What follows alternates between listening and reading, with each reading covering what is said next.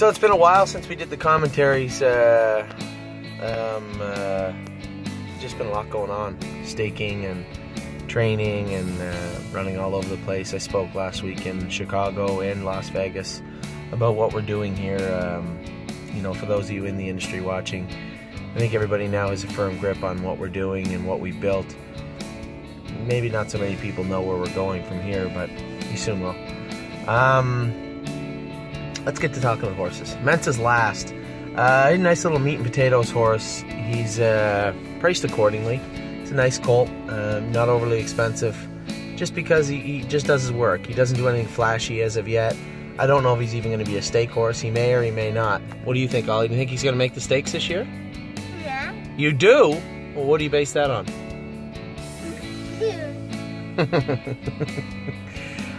He's a nice colt. He made my only concern with him is that the stakes in Indiana, where he's bred, Guccio, the stakes are on a bigger track. He's a medium small horse. Does his work nice, but is he going to make it to Indiana to race in the stakes? I don't know. That'll be up to him. But I do like his attitude. He goes out and he does everything we ask. He tries his hardest, and you know, that's a very important tool. So I'm very happy with Mensas last. I think he's got a you know, a racing future in front of him. Is he a stake horse? I don't know. We'll find out. So you're sure he's going to make the stakes, though? Have you ever trained him? Have you ever trained Mensas last?